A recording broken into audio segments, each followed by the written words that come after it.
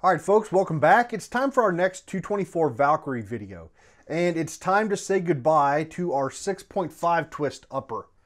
This was an upper that White Oak Armament had sent as a loaner, just so I could do a little bit of testing and compare the 6.5 twist to the 7 twist in the Valkyrie. This 6.5 twist barrel has shot pretty darn awesome with just about everything we've thrown at it, but our testing so far has really been limited to the heavy bullets. So today's video is going to be all about the light bullets. We want to see if the higher velocity, lighter bullets are going to survive this extremely fast 6.5 twist.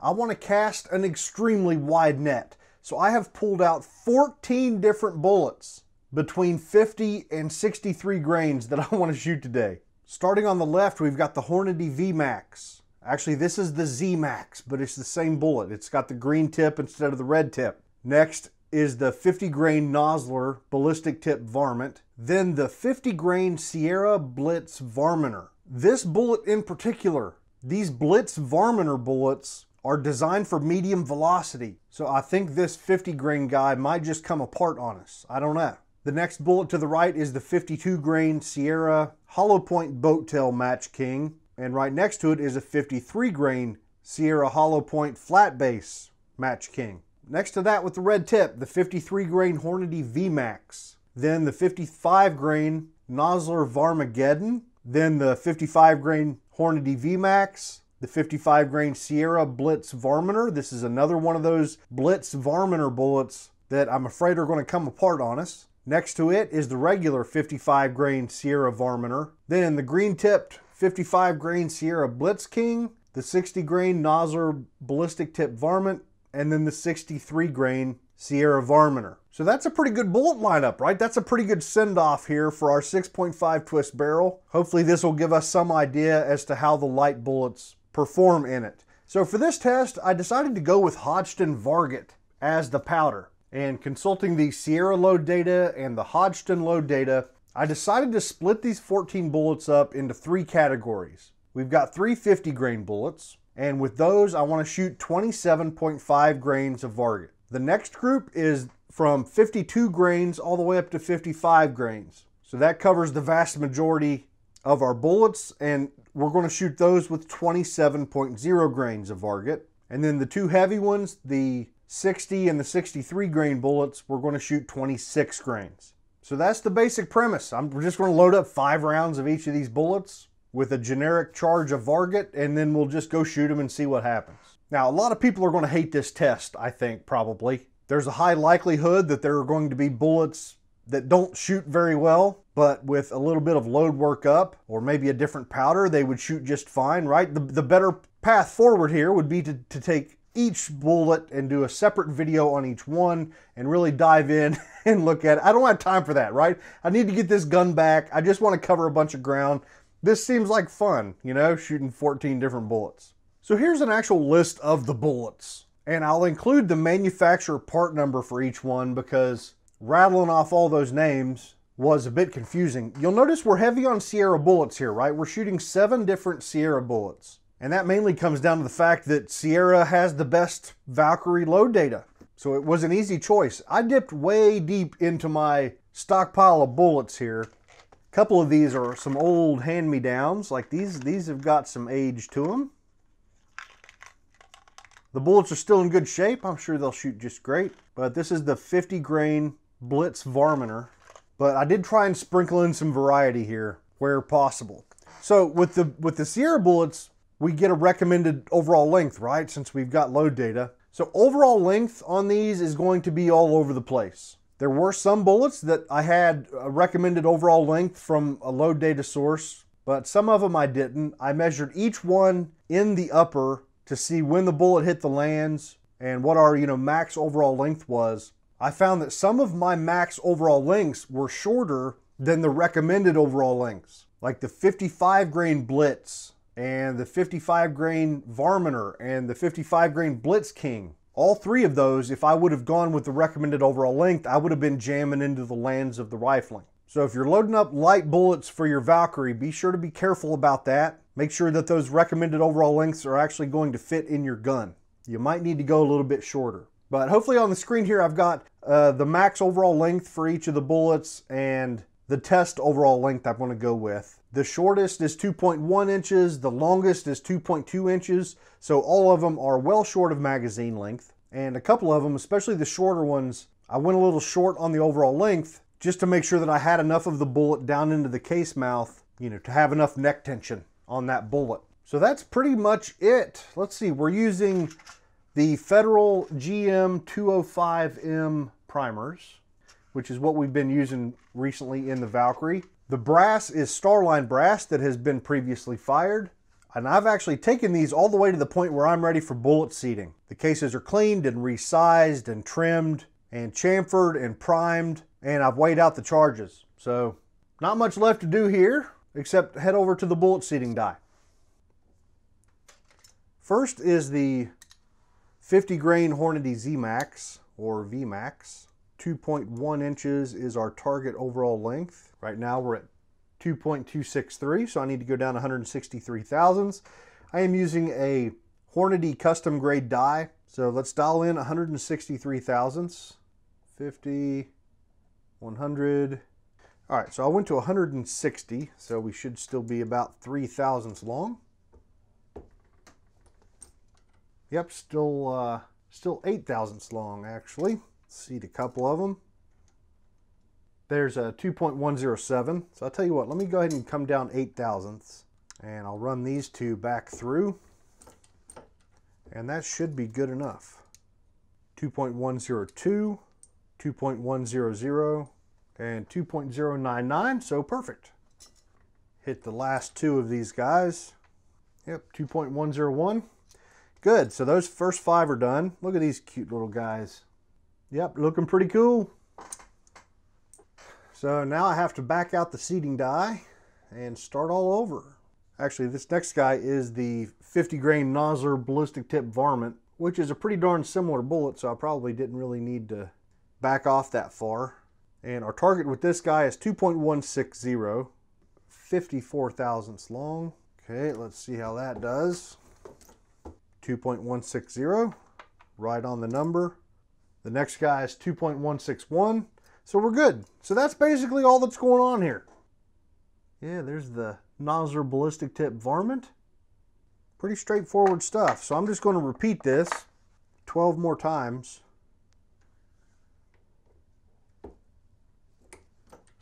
And if anything interesting comes up or if I run into any challenges with some particular bullet, I'll be sure to turn on the camera and let you know. But I mean, otherwise, let's just go ahead and get out on the range. Okay folks, it's time to get started. Give our 6.5 twist upper a proper send off here. We've got a target at 100 yards. The dots are 1 inch in diameter. This is a White Oak Armament upper receiver and it's got a 6.5 twist barrel. I think this is 20 inches or is it a 22? I'll confirm that and put it here on the screen. Yeah, I think it's a 20. I got too many barrels on the brain, man. I'm going to shoot most of these through my Silencer Co. Omega suppressor with the MagnetoSpeed chronograph. But whenever we get to those Blitz Varminters, I want to take it off. I think those guys are the most likely to come apart on us here, and I don't want them to send shrapnel through my suppressor. All right, let's get started. First up is the 50 grain Hornady Z-Max. The gun is zeroed for the 90 grain Sierra MatchKing, so hopefully our point of impact isn't too far off.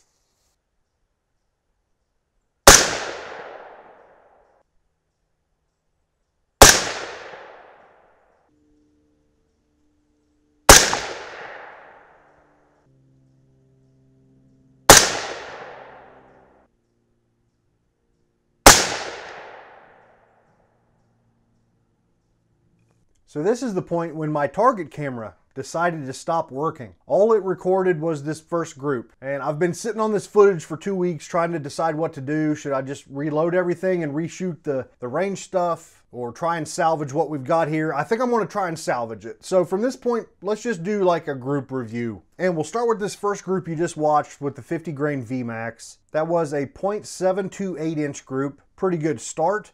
The velocity was 3140 with a 6.0 standard deviation. That's pretty weak, and you're going to see that trend continue all the way through. These are basically 223 velocities. So the brass, all day today, the brass was fine. So probably could have gone a little bit higher with our charge weights, and there probably was a better choice to be made as far as powder. You know, Varget just wasn't the right choice to get impressive velocities. So this trend will continue. So great start, 50 grain V-Max, feeling confident.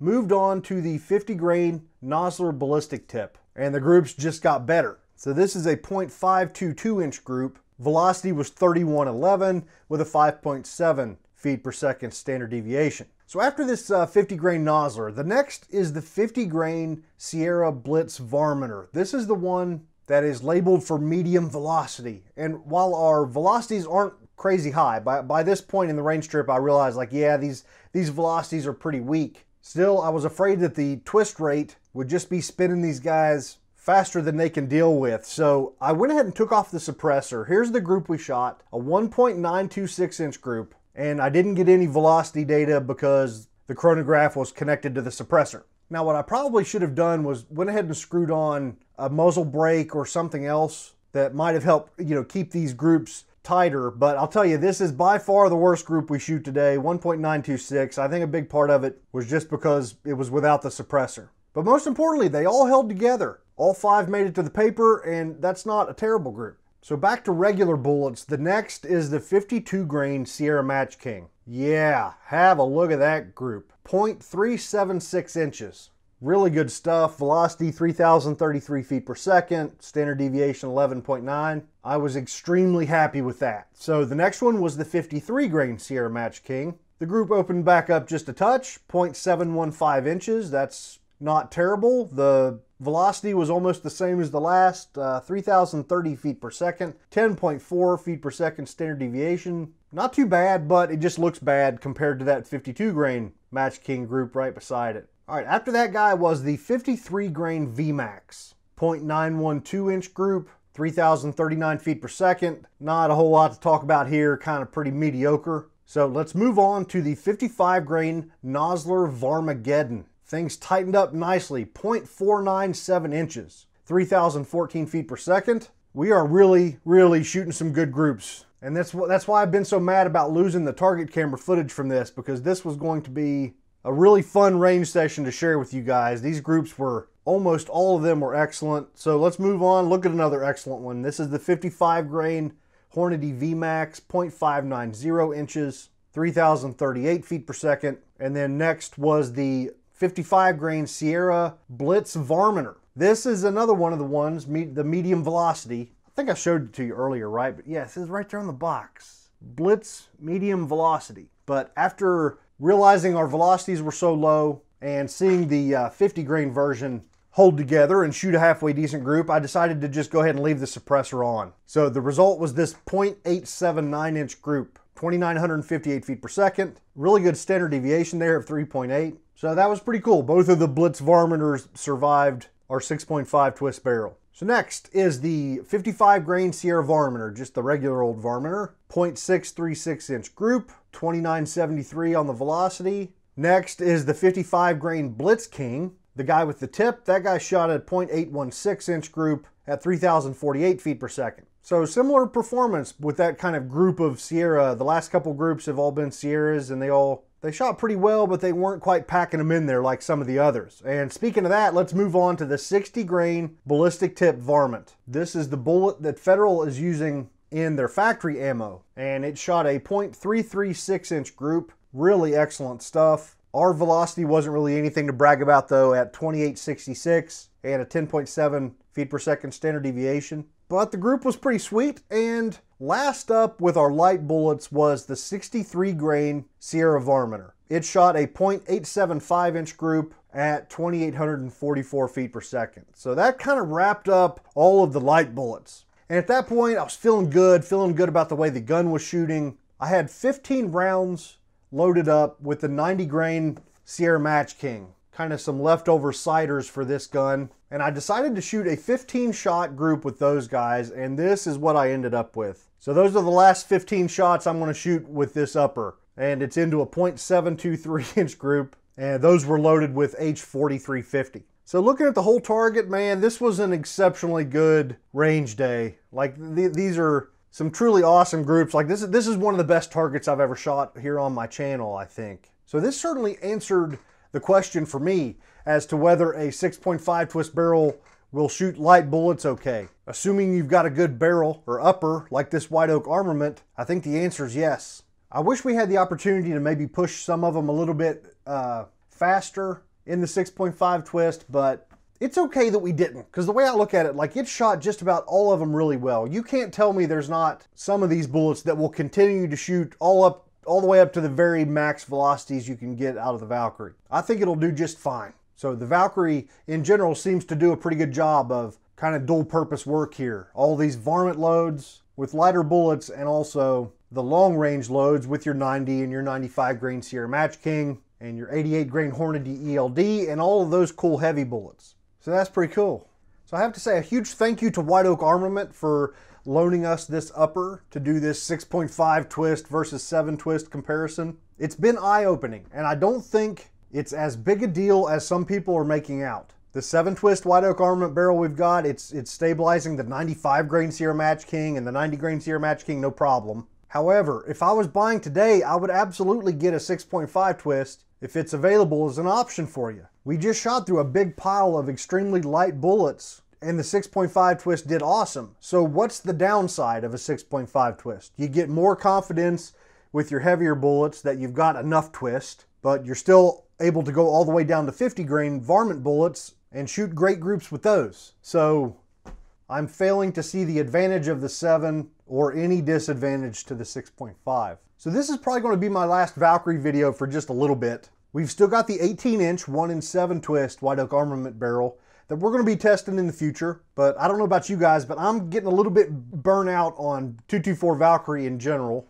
The primer pockets in the brass only last a couple firings, which is a huge deal for reloaders. I would be interested to see, like, loads like today's loads, lighter loads, faster powder. I'm sure we probably didn't blow out the primer pockets very much today. But if they can't stand up to the big boy loads with the heavy bullets and high velocity, then it's really a huge drag on this cartridge. So I'm going to take just a little bit of a break. I mean, this isn't the end of, you know, Valkyrie here on my channel, but maybe in the coming months or maybe at SHOT Show, some cool stuff will be released, or some new bullets specific for the Valkyrie, or maybe some breakthrough will happen on brass, and I'll be here to test them. But until then, it's time to move on. And I think I'm going to go back to the 22 Nosler next. A viewer sent me some of the 6mm Hager brass that you can use in the 22 Nosler with a 6.8 SPC bolt like our 224 Valkyrie. So that should be coming before too long. Is that about it? I think that's pretty much it. I'm sorry this video turned into a slideshow instead of a video, but it is what it is. So, all right, that's it for today. I will see you guys next time.